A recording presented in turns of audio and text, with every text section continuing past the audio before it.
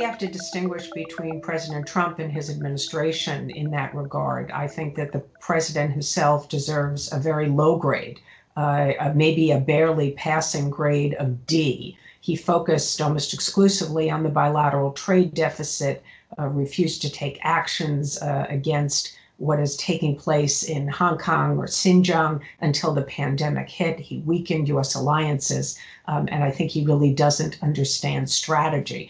But his administration, I think, deserves at least maybe an A- for correctly assessing the challenges and the threats that China poses to the United States. And maybe in terms of a policy response, a somewhat lower grade, because I don't think that the policies themselves have been very effective in changing China's behavior. President Trump gets high marks in my book for handling China, because what he did was he ditched 5 decades of engagement policy, where it was the policy of the U.S. to support the Communist Party. Well, that's out.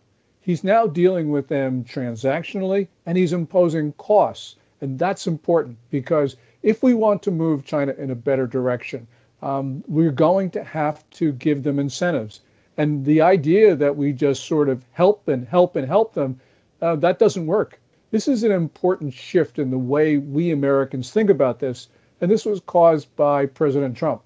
Well, if you need an actual letter grade, as a professor, I'd probably give him a B or a B-. I think he does get credit, as students do, just for showing up.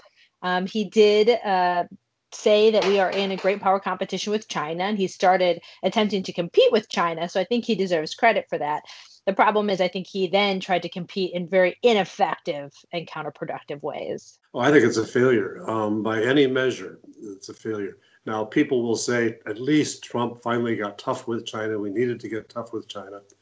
And, okay, we're headed in that direction anyway. Once Xi Jinping came into office, we have seen a steady a growing number of friction points and conflict points between our society. So toughness was going to be naturally coming under any president. But Trump set out to right the trade imbalance, impose tariffs. These have had a completely counterproductive effect on our economy. And I could go down a long list of other areas as well in foreign policy, technology policy and the like. But that's just an example of where I think he's failed.